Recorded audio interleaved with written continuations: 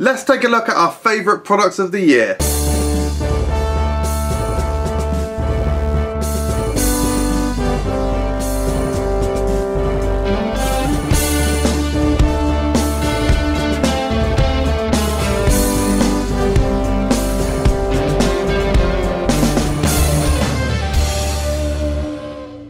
Hello everyone, welcome to Food Review UK and the Awards 2018. We've got 12 categories this year which range from Best Chicken, Best Savoury Snack, Best Drink, and this year they include the first ever viewer vote. So we've got the viewer vote product of the year as well, and of course the overall Food Review UK product of the year 2018 as well. So let's just get in there and kick it off. Our first category is Best Burger. And it is with a heavy heart that I make the comment that this year it's just been a little bit disappointing overall. I don't think there's been a colossal amount of effort put in from the fast food companies, and it's places like Tesco and independent retailers and independent food producers that are really pushing the most exciting food in the industry. The fast food companies have sort of phoned it in a lot this year, and a lot of the creativity that we've seen in the past few years has disappeared this year. But regardless, we've got 4 nominations. We've got the McDonald's French Stack, the Iceland No Bull Burgers, the McDonald's Brazilian Stack, and the McDonald's Grand Big Mac. Now, 3 entries from McDonald's there. I should also mention at this point that I'll only be awarding products that I've actually tasted and tried and we've reviewed ourselves. And I don't have a Burger King near me, so it means that I don't get to try the Burger King product so much. That being said, I do keep an eye on their menu and they haven't had anything too interesting. I think the Bacon King was new this year. Beyond that, there wasn't anything that made me want to take a trip out there, which has happened in the past. Things like the Angriest Whopper, for example. But the winner of the best burger this year is the McDonald's French Stack. I think that overall the flavour was really tasty, and whilst it was actually quite a boring burger, basically just had garlic mayo was the main thing that was different. Pretty much everyone unanimously enjoyed it. If you thought you were going to like it, you ended up liking it from the comments that we see on the video. And it was just a really tasty burger, albeit quite boring. Next up, Best Pizza. The nominations are Papa John's Barbecue Cheeseburger, Domino's The Cheeseburger, Morrison's Yorkshire Pudding Pizza, and Subway Pepperoni Pizza. Yes, the Subway Pepperoni Pizza isn't really a pizza, but the pizza companies have probably been the biggest disappointment this year. Papa John's released a deep crust last year and it was absolutely incredible. We loved that product, but they've discontinued it this year and they haven't really done anything too crazy. They did release a hog roast pizza, but it's certainly not, whilst it was a bold idea, certainly wasn't good enough to be nominated for Best Pizza. A lot of you guys told me that you enjoyed all of the cheeseburger pizzas that were done by both Papa John's and Domino's, and that was a particularly recent video on the channel. But the winner for me is the Subway Pepperoni Pizza. It tastes absolutely delicious. It's quite a simple product, and honestly, out of all those things on that list, easily the thing that is the tastiest and that I would want to eat again. So yeah, the winner of the best pizza this year, it's not even a pizza. Controversial. Let us know in the comments below if you think I'm a dick. Best chicken products. This is Best Fast Food Chicken. The nominations are the KFC Zinger Double Down, the Burger King Crispy Chicken, the Papa John's Tandoori Chicken Bites, and the McDonald's Fiery Buffalo Chicken Wrap, which is actually called the Fiery Buffalo Chicken 1, and it's part of their Big Flavour Wraps range. But the winner is the KFC Zinger Double Down. The Double Down, when we first got it in 2017, was an absolutely delicious and incredible product. And they brought it back this year and then they followed it up with the new version, the Zinger. I would say the Zinger is probably better than the original Double Down. However, I would say check out the Fusion video that we did where we added supercharger sauce, because that just took it to the next level and made it absolutely incredible.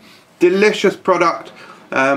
Very one of these sort of post 2016 OTT madness products. Double the chicken, replacing the bread with a chicken, blah blah blah. I'm just saying words now. Next category, Best Savoury Snack. The nominations are Walker's Max Strong Hot Chicken Wings, Seabrook Fiery Wood Smoked, this was the Alton Towers flavour, Kettle Discovery's Buttermilk Chicken with Sriracha Mayo, Pringles Chips and Curry Sauce, and this is the only category that has got 5 entrants, Walker's Sensations Mumbai Mix. It's been a great year for crisps, I would say that. There's been lots of very interesting flavours, and that goes as far as the supermarkets themselves coming up with bold and crazy ideas. Tesco have revamped their whole range. You had Iceland releasing Christmas tree flavour crisps around the Christmas period. Walker's, a brand that I'm not traditionally a massive fan of, have got a few entries in this category. The Max Strong hot chicken wings, that was an absolutely fantastic product with brilliant flavour. It is quite spicy and an unbelievable texture. And this was also voted for one of your guys' favourite products of the year as well. So across the board, just some really great entrants. And this was really hard. I genuinely could have chosen any of these because they're all fantastic. The Seabrook Fiery Wood Smoke have got such a great depth of flavour and they're very spicy.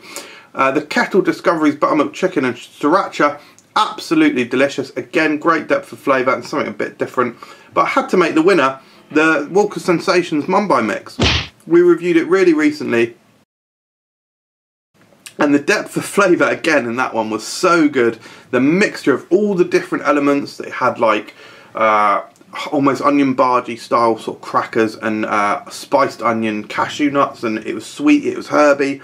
It was absolutely delicious, really great product and still readily available. In fact, I think all of these are readily available still apart from the Pringles chips and curry sauce, which I should have become a permanent flavour as well. Best sweet snack. Nominations are Marks & Spencer's Chocolate Cashew Nuts. This is a really recent review. The Grenade Birthday Cake Bar. The Cookie Mill Cookies. The ones that I reviewed were the Vampire and the Christmas cookies and the original chocolate chip. And a special mention to the Cookie Mill Triple Salted Caramel Cookie. I've not actually reviewed it on the channel yet, although it is my intention to very soon. Had I have reviewed that, it would have actually won because that is just incredible. But the winner is the Cookie Mill Cookies. The Cookie Mill is run by our friend and co-presenter Rich, aka Togotal, the guy on the left. He's an incredible guy. And I'm sure there'll be comments of bias and whatever about this, but once you taste them, you become a believer. Anyone who's like, oh, he's your mate, of course you're going to give him a good review. Just try them, or look at the reviews on Etsy. These products are so good. They are thick, crispy on the outside, and chewy. Well, I say chewy on the middle. They're chewy pretty much right up into the exterior because they're so thick. And the way he cooks them in rings, they're just amazing. It's an amazing product, and just basically I'm saying generally the Cookie Mill cookies are the best product of the year in the sweet snack category. Like I say, I will review more. The normal ultimate box is available now, or it should be available now because of course Rich closed for Christmas, and I believe he's tweaking the flavours in there, so it might be a slightly different ultimate box than you might have had in the past. I believe we're saying goodbye to the monster cookie and we're welcoming a new flavour. Anyway, I definitely want to become like a historical reviewer. I want to review every flavour that he's done, including the monster. I'm going to ask Rich to do like a special batch or special one-off monster cookie for me, so I can review each flavour on the YouTube channel. Probably it'll be in one video for the ultimate box, and then each subsequent new flavour I'll do a review on. So we've got a record of what he's done. They are amazing. Go and check them out. Next up, the best dessert. The nominations are Jude's Black Coconut, Haagen-Dazs Peanut Butter Crunch, Haagen-Dazs Speculoos Tiramisu, and Potts & Co Salted Caramel Brulee. This was another hard category. There's been some really tasty desserts, and actually in terms of ice cream, there's been a great movement in the ice cream sector. There's been some great movement in the ice cream sector this year. I think Ben & Jerry's have fallen off the wagon completely. They're following a good few years of innovation and really tasty and interesting products like cinnamon buns, for example. This year they've absolutely phoned it in. Even their Christmas flavour, all things spice and nice, was just caramel ice cream with a bit of gingerbread in. Really unimaginative. And their birthday cake was very disappointing earlier in the year. But Jude's, great brand, and the black coconut was so tasty. I love coconut ice cream, but I don't like when it's got the little coconut pieces in, because I find that my mouth is just filled with coconut shards at the end. But this didn't have pieces in. It was pitch black and really sweet and tasty. Haagen-Dazs absolutely smashed it with their products this year as well, as they always do. But again, as they always do, Potts & Co smashed it, and Potts & Co are the winner with their salted caramel brulee. Had an amazing flavour, probably up with one of my favourite products of all time, their chocolate salted caramel. But this one, that is just like a cream dessert on its own. This one has got the added texture, a bit of crunch. Bit of crunch. Because it's got all those different flakes on top. It's got like cacao and biscuit, and it's just an absolute treat for both the senses of taste and texture. Those aren't really senses. Anyway, next category is Best Chocolate. The nominations are Charlene's Chocolate Factory Caramel Salt and Smoke, Bizarre Bahama Caramel Rum and Banana, Malteser's Truffles, and L'Atelier Caramelized Blonde Chocolate and Nuts.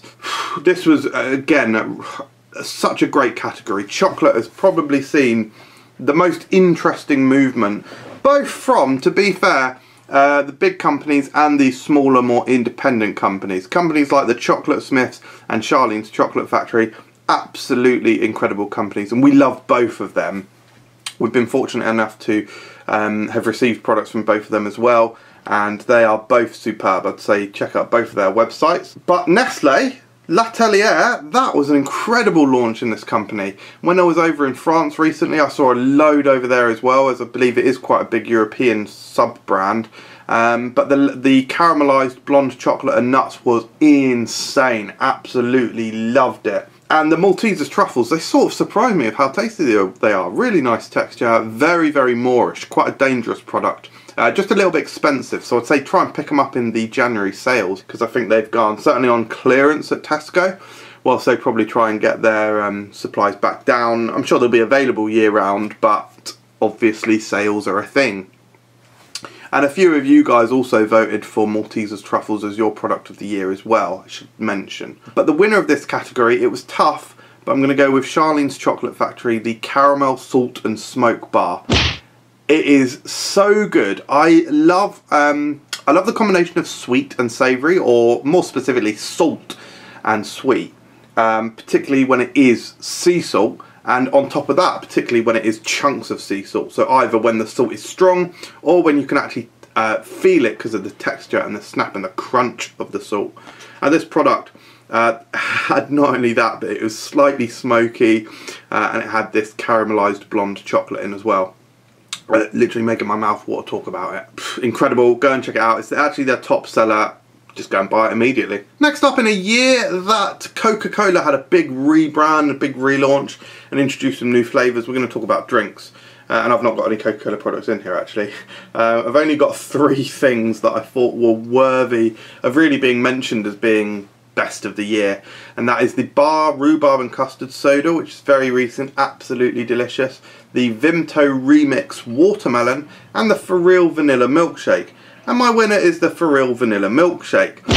This is a product that you can get from basically sort of attractions, touristy type attractions. So I've bought a couple from Alton Towers. I've actually been to Alton Towers 3 times this year. If you want to see the antics that we got up to, go and check out the Life of Michael Jamieson channel, because we filmed a number of vlogs from Alton Towers this year. Yes guys, the award show has to have some promotion in still. But this For Real Milkshake is so tasty. Whenever I see it, I will probably buy it now. It's so good. And actually, I think in my review at first, I think I gave it 4 stars, but it's just grown and grown and grown on me. They're not... Oh yeah, I should say they're not only attractions actually, they're mainly at Asda locals or smaller Asda branches. You usually find them anywhere north of Birmingham, I think. I live in a black spot where there's no sort of Asdas that have For Real sort of anywhere near me. But yeah, they're just incredibly delicious, creamy, and they've got sweet vanilla flavour. Really, really tasty. Next up, Best Unusual Flavour Choice. This is a new category for this year, and I want to highlight companies pushing the envelope on weird flavours. And so the nominees are Tesco Honey Cola, Krispy Kreme Vimto, Marks and Spencer's Rhubarb and Custard Curd, and I mean Marks and Spencer's as in it's Marks and Spencer's product, not Marks and Spencer's, because they're actually called Marks and Spencer. And Papa John's Hog Roast Pizza. The winner is Tesco Honey Cola. All of the others you can kind of imagine, and they're not, it's not a huge leap, although I do still think they're all great ideas. I think the Honey Cola, the fact that Tesco released this, No one else had come up with this before. Like, this hadn't happened before. And it's a great idea, great concept, and I just, well done to Tesco for actually doing it. Like, that's great. It's something that the bigger companies should be doing, but it was down to Tesco to do it. So, great work. Now, before we move on to your favourite product of the year and my favourite product of the year, let's talk about the worst product of the year. The nominees are Epic Snacks Cotton Candy Popcorn, Cadbury Joy Fills, Twix Soft Centre Biscuits, and M&M's Crispy Spread. So whilst I'm saying worst product of the year, none of these were probably the worst thing I ever ate in the year, but all of them carry a huge weight of hype and a huge weight of disappointment with them. The Epic Snacks, I tried to talk to them for absolutely ages to try and source this product because I could not find it anywhere near me. They said they'd sent some out to me, then I just didn't receive it. Then I tried contacting them and they were just so hard to contact. Eventually I found it, and in that same week they had resent a case out to me. But they still didn't communicate with me. They didn't tell me it was coming. They didn't. It was just an awful thing. And then the product was just bad. It's just not a good product. I actually found it in Tesco in the end, in the foreign aisle, even though it is a UK product. Cadbury Joy Fills, hideously mismarketed. If you eat it with milk, they're very nice. They are. It's a nice product, but it's a product that should have been cereal. It should be available in the cereal aisle, and it should be at least double less cost or half the amount of cost. Horribly marketed product, one of the worst marketed products in history. And in fact, I want to do a video one day where I talk about I read out the comments, reacting to the comments on the Cadbury Joy Fills Instagram adverts, because oh my god. And then the Twix I don't know what happened there to my voice. The Twix Soft Centre Biscuits, bad, just bad, doesn't taste like Twix, and just horrible. And the M&M's Crispy Spread doesn't taste like M&M's whatsoever, and it's a hazelnut. It's a hazelnut spread for no reason. The winner's got to be Cadbury Joy Fills. Horribly marketed product, and the amount of rage that you guys felt on that video, it had to be the winner of the worst product. Now, penultimately, let's get to the viewers' vote. Your choice of best product of the year. We ran this on Instagram, and I uploaded a video on the YouTube channel as well where you voted, and there was a few that were sort of joint winners, so I counted the best winner as the comment with the most number of likes. Now the runners up, I guess, are Maltesers Truffles, which had a couple of comments. The Kettle Discoveries Buttermilk Chicken had a couple of comments, but in third place it's the Bobby's Sticky Barbecue Ribs Snacks. Really happy to see a Bobby's product in here. It is a great product, and that's superb. In second place, this one's bloody inexplicable to me, the Fridge Irish Coffee. Cannot get my head around that whatsoever, but it had a high number of likes on the actual comments. I don't agree whatsoever. I don't think it's a great product. But the first place position is the KFC's new fries. I think this had the most comments. I think it had something like 3 or 4 across Instagram and YouTube, and it had the most number of likes as well. Interestingly, if you actually go to the KFC new fries video, there's a hell of a lot of people saying they don't like the change. A hell of a lot. But there's a hell of a lot saying that they do like the change as well. I'm personally one of the people that really likes the change. I've had KFC a few times since it changed the fries, and they go so much better with the gravy. They're much thicker for the gravy, and I just think they're a bit tastier. Yeah, they're quite soggy. I don't think I've ever had them where they're particularly crispy, but I like them. So, right, here we go, guys. It's now on to the product of the year. We've only got one product in this category that hasn't been mentioned in one of the other categories of the video. So the nominations for Product of the Year 2018 are the Walker's Sensations Mumbai Mix, the KFC Zinger Double Down, the Charlene's Chocolate Factory Caramel Salt and Smoke Bar, and the Morrison's Salted Caramel Butter. So that being the only one that we've not discussed so far, let's talk about that. Absolutely delicious, and quite a weird idea as well, actually. It is literally butter, but it's got like golden syrup mixed into it along with salt and caramel flavouring or something like that. It tastes absolutely incredible. I bought one tub and that week was just like having it on crumpets and having it on bread and trying it. It was so good. I don't know if they still sell it. If they do, maybe I'll pick up another tub because it is so good. But my winner of product of the year is the Charlene's Chocolate Factory Caramel Salt and Smoke Bar. If you go back and watch the video, the review for that product, it just blows me away, and it is an incredibly delicious product. It's unique, it's different, super tasty, salty, sweet, great texture, creamy. It's just a fantastic product and a well-deserving product. And of course it's totally readily available, guys. So you can buy it online, so get your orders in is what I would say. So, thank you very much for watching the Awards 2018. I hope you enjoyed this video. Let me know in the comments below if you agree or disagree with any of the choices. I'd love to keep the conversation going below. And I'll see you in the new year, which is this year now. This is the new year. So I'll see you now and ongoing. If you're new, please subscribe. Cheers.